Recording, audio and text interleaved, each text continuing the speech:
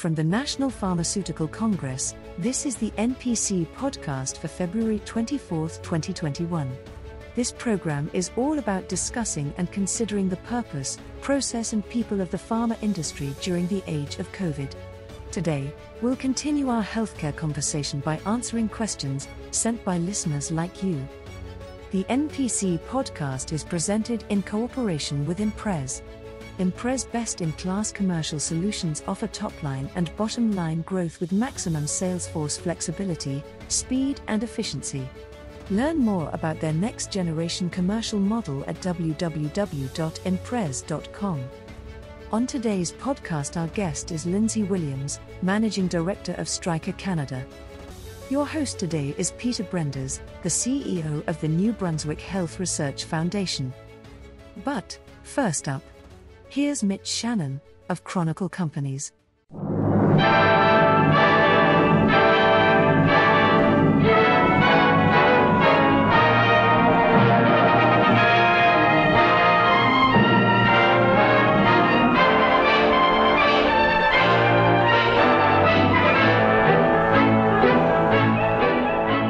Thanks, Leona. That stirring soundtrack from an old film strip is supposed to make you think of North America's industrial might. When the subject turns to medical and surgical equipment makers, there are a few names mightier than Stryker, which has been in the healthcare game since 1941, when that audio clip may have been recorded. So much of equipment is different today with innovative technologies for emerging applications, such as neurovascular therapy. Lindsay Williams took over as Managing Director for Stryker Canada last month, after spending most of her career in pharma. Here she is discussing opportunities and challenges with Peter. Welcome to the NPC podcast. I'm Peter Brenders, your host. In our continuing look at the purpose, process, and people in pharma in Canada, this episode explores our sister world of Medtech and leadership in our life sciences industry. We have an exciting guest today. Many of you know her from her many years working in pharma, and you may also know her from her expertise in market access and government affairs. Now she's in the big chair as the Canadian head of one of Canada's largest medtech firms, Stryker Canada. Joining me today is Lindsay Williams, Vice President and Managing Director of Stryker.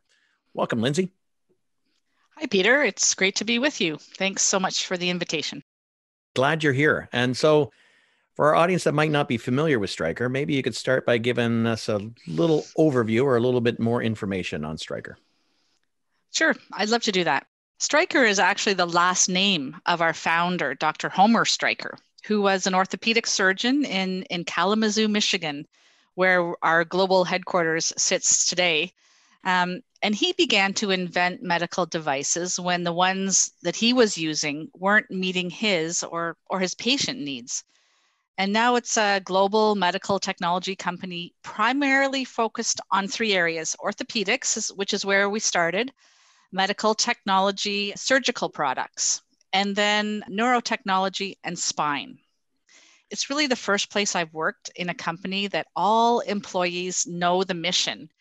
And you can ask anyone what it is, and they'll tell you that it says, together with our customers, we're driven to make healthcare better.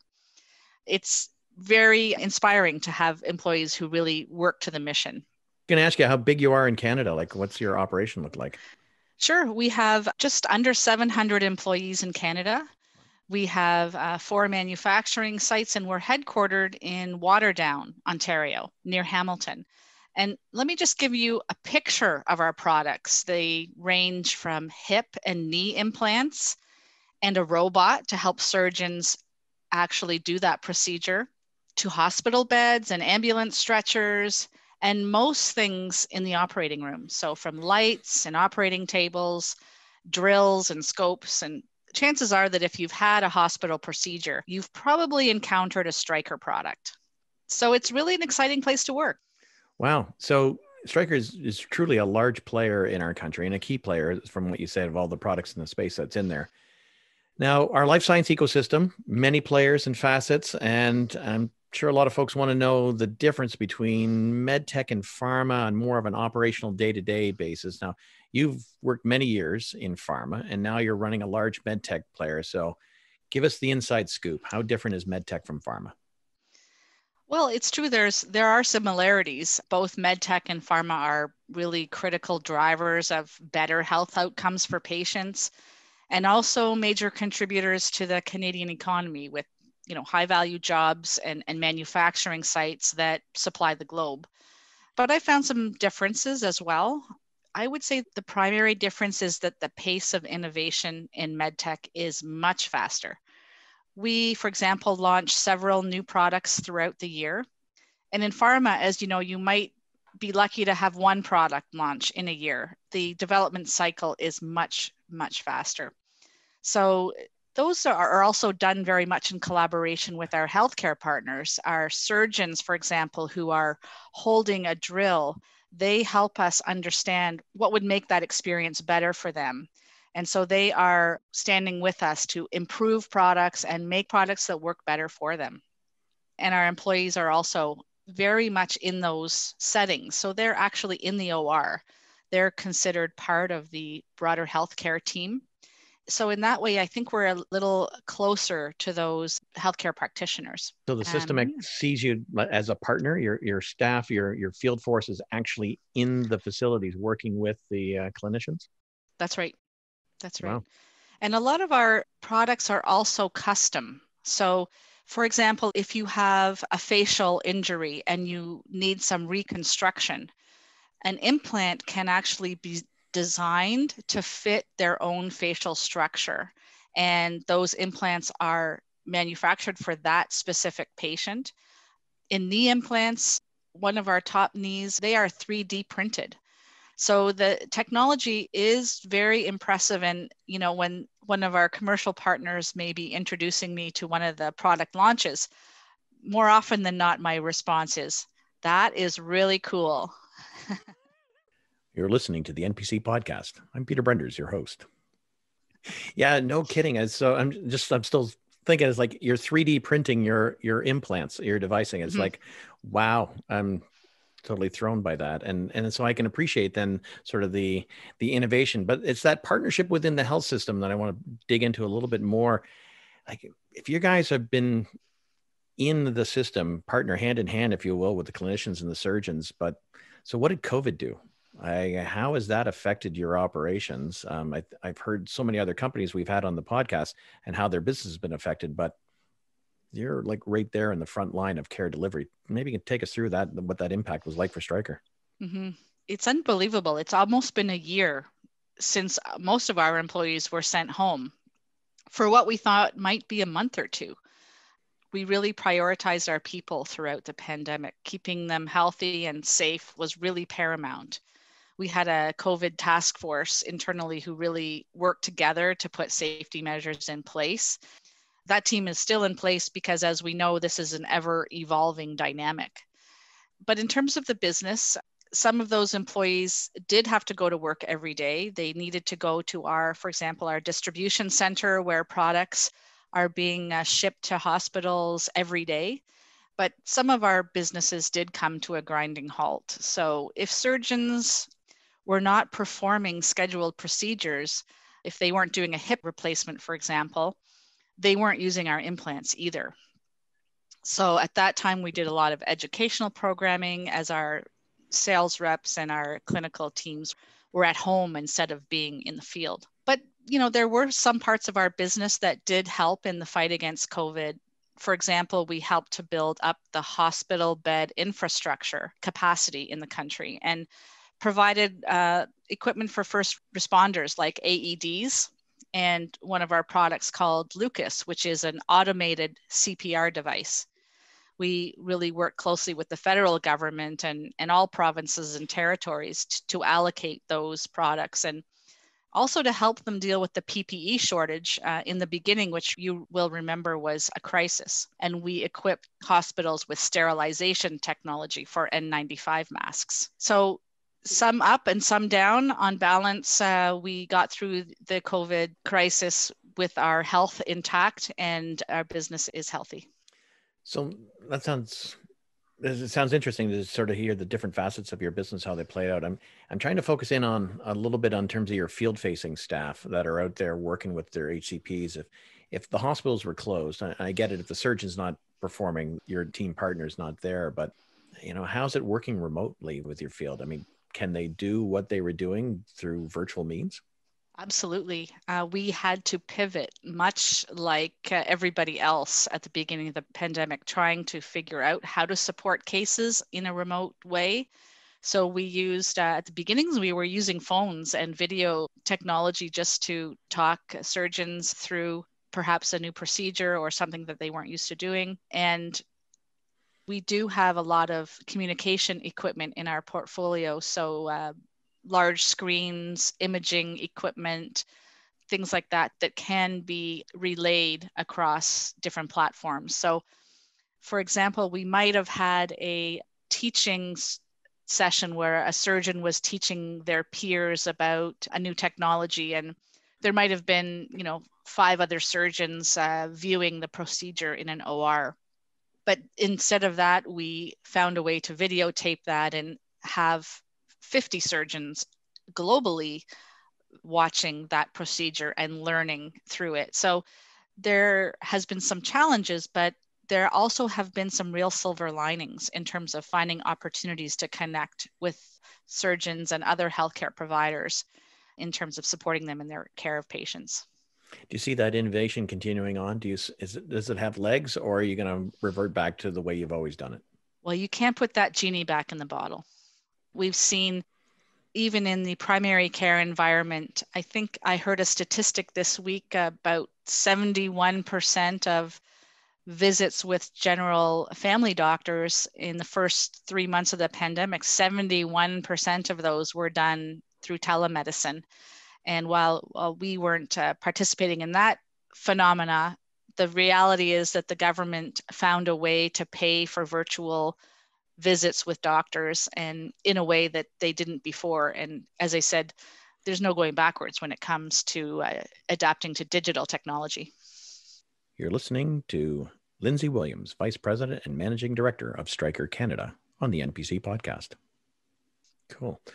All right, now I want to change gears a little bit here. I want to go down the Lindsay story path. And so, because the big question everyone has is, how does a GR expert find her way to the head of business? I mean, is there hope for others in non-commercial roles? Of course, there's hope. There's always hope. Those public affairs professionals who have been my peers for years have many of the skills that are required as the head of a sales-driven company. Negotiation, financial acumen, stakeholder relations, policy advocacy, and of course, the art of the deal. Many people in market access roles in pharma and in Medtech and in other industries are negotiating a deal with a reimbursement body, whether it's a private insurance company or the government. So I've been selling the value of healthcare for years, building the case that patients benefit from having the right product at the right time. And as you know, in our publicly funded system, the decision makers, when it comes to healthcare dollars, they are governments. We actually have the same goals to make healthcare better. I think that the more industry and governments talk and listen, the better off that patients would be. So the other exciting aspect, I think, about your recent promotion is, you're the first female lead of Stryker in Canada, and an inspiration to many in other companies that our collective life science leadership profile is changing. So what are your thoughts on that? Well, I'm really honored and pleased to be the new VP GM of Stryker Canada, and I'm really happy to be a role model. I do feel, frankly, some of the weight of being a first. Leadership in life sciences is changing, but in my opinion, not fast enough. The boards of directors at industry associations, who are usually the leaders of individual companies, those boards are still predominantly men. We have to keep the pressure on for gender balance on boards, on panels, and on leadership teams. It's just not okay anymore to be at a conference, when we can actually be at a conference after the pandemic, and the people at the front of the room all look the same. It seems like we've been talking about gender equality and diversity for decades, but we still have some work to do. I was reading on the weekend the latest Globe and Mail investigative series called The Power Gap. And they identified reasons why women still face barriers in leading organizations, penalties for having kids and taking maternity leave during the promotion cycle, personality traits that are deemed positive for men but are disliked in women, like ambition or self-assuredness. And research has shown that women don't typically negotiate their starting salaries, and they rarely ask for a raise. All of these put women behind their male colleagues. So at Stryker, we have Stryker Women's Network called SWIN. It's an employee resource group, and that's been in place for about a decade. And we work hard to help our female employees develop and grow and in their professional and in their personal lives. And we have mentorship programs and all things to help us move closer to gender balance across the organization. Yeah, there's no question we need more work to be done on diversity and inclusion, certainly in our industry, perhaps even broader than that. Okay, so where do we start though, Lindsay? What are the little pieces there? I love what you guys are doing at Stryker in terms of SWIN and some of the others, but where's the positive efforts that we need to get? To your one point, is like when we're doing sessions out there, we need less males. We need, sort of the real diversity being reflected on these, but what else should we be doing?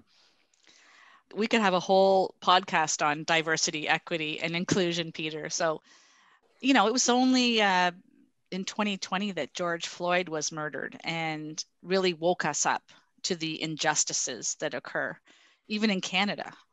I think we really have to start with taking personal responsibility to learn about the experiences of our colleagues and neighbors. Read a book, listen to a podcast, watch a film. My favorite read last year was called 7 Fallen Feathers by Tanya Talaga, a story about 7 Indigenous boys living in Thunder Bay.